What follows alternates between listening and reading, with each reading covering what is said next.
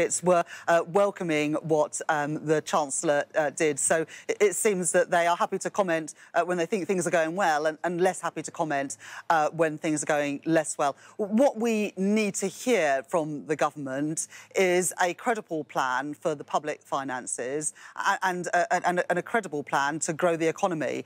And it is because we got neither of those on Friday that markets have reacted in the way that they have, both on Friday. And look, I think that many people hoped that over the weekend and as we got on to Monday trading that things would stabilise. That hasn't happened so far, and the pound is now at an all-time low against the dollar. That is very concerning because what it means is that the things that are priced in dollars, gas and oil, but also other things, will go up in price, adding to the inflationary pressures and the pressure on the cost of living here in the UK. But it's also pushing up government borrowing costs, which means more government spending will go in servicing the debt. And that will in turn mean higher borrowing costs for ordinary families in Britain through their mortgage rates and elsewhere. So this is a serious situation, a cause for concern.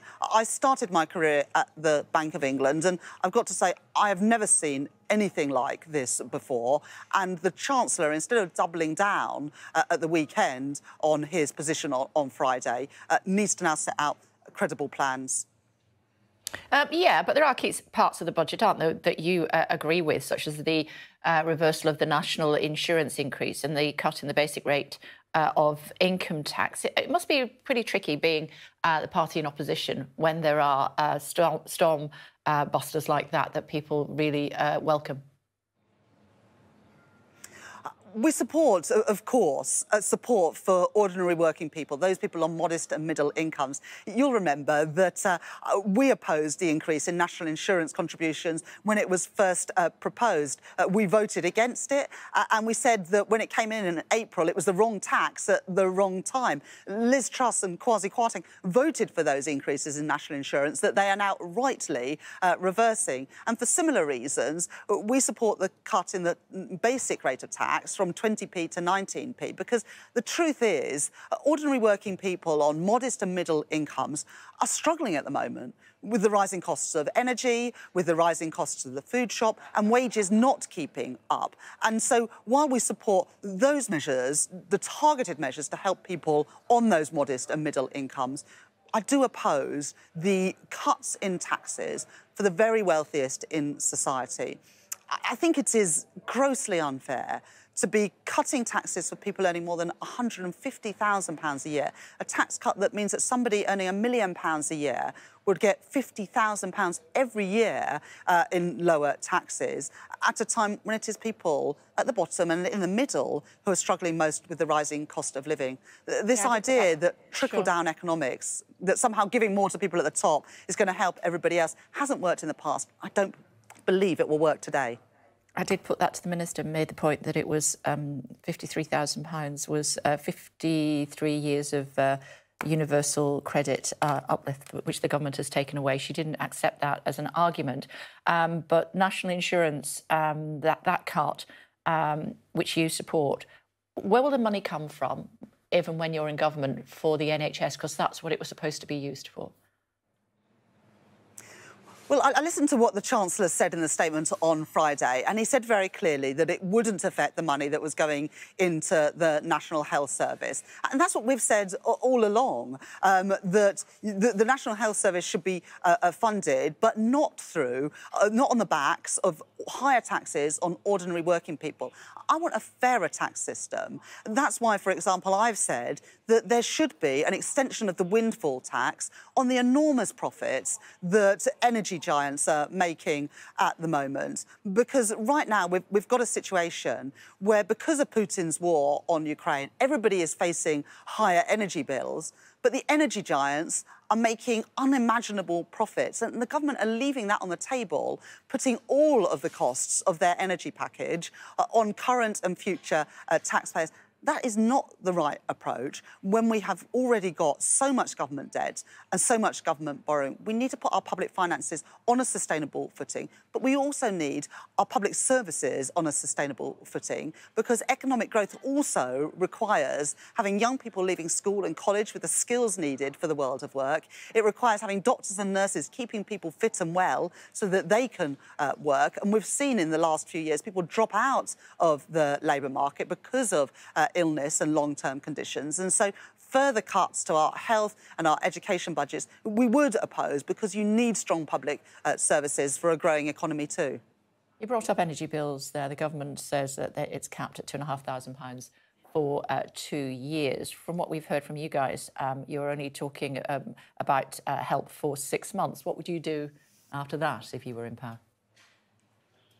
Well, we set out a package of measures before the government had measures for any period of time. We set that out in August because we felt that energy customers needed to have that reassurance that help was coming, and it would have come under a Labour government sooner.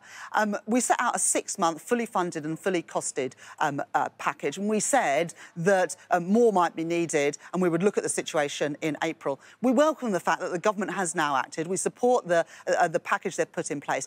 The dividing line now, though, is who pays for that package of measures. Because under the government's proposals, it is current and future taxpayers that will have to pay back this money in the years to come. While under Labour's proposals, we would have extended the windfall tax on those big profits being made by the energy giants, rather than putting all of this on more borrowing and more debt that in the end has to be paid back. So just to clarify, you support the government's 2-year cap at £2,500 on energy bills? Well, we think there should be a proper freeze in energy bills. That was our proposal, not an increase in the cap, but a freeze. We also said...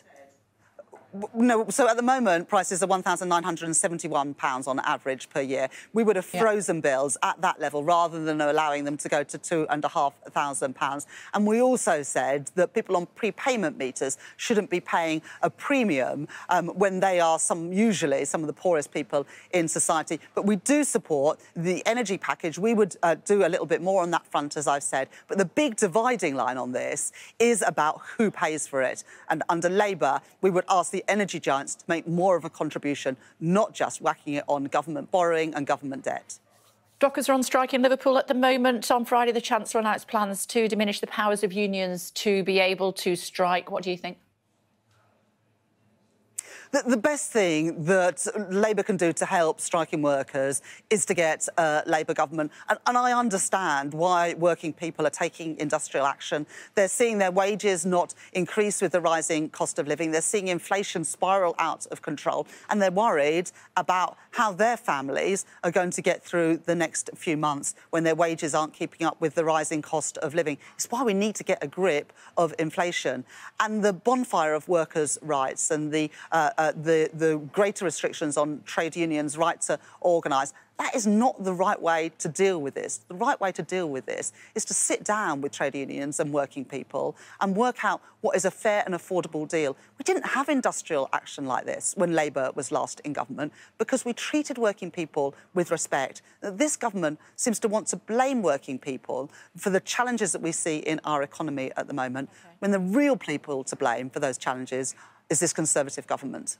A couple of other thoughts before I let you go. Thank you for giving us the time. The RMT chief at Mick Lynch says Sir Keir Starmer must cosy up to working class people. Does that mean you joining the Dockers on the picket line later on?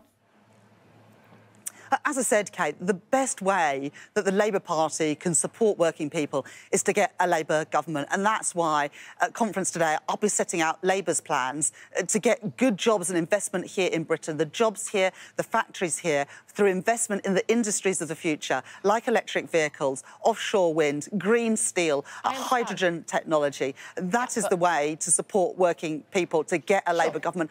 And after 12 and a half years in opposition, that is what I'm determined to do. I'm not going to go on the picket line. I'm going to set out Labour's I'm not going to go on the picket line. I'm going to be setting out today on our conference floor the plans that Labour have to support working people right across this country. That is the way to help working people to get a Labour government. And as I say, Kay, I am sick of opposition. I want to be not the Shadow Chancellor, but the Chancellor of the Exchequer, actually able to fix some of these problems in our economy today. Final thought. You're in Andy Burnham's manor at the moment, of course, northwest England. He says he hasn't ruled out returning to Westminster. Would you support him as Labour leader? Well, Keir Starmer is the leader of the Labour Party. Not my question. And I'm really proud to serve as his Shadow Chancellor. We don't have a vacancy for leader of the Labour Party. Keir Starmer is leader of the Labour Party.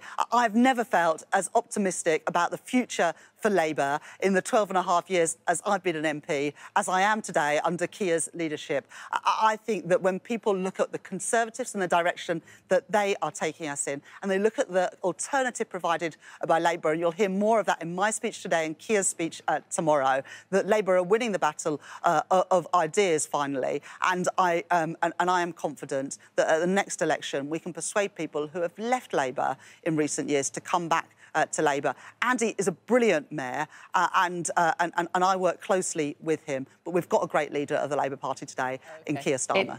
OK, it's good. I thought it was worth asking. It's good to talk to you. I look forward to catching up with you a bit later on in the